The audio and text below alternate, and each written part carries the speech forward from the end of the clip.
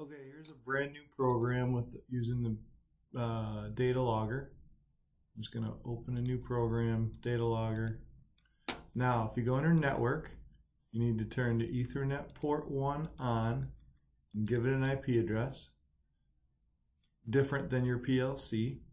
Then go to protocol and select Allen Bradley, and native tags via L5K enhanced is what I prefer.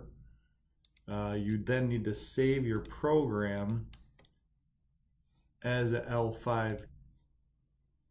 Once you've done this, you'll see this here, it pops up PLC, and this is your PLC address, and I will import my L5K file that I created my program as. Hit open.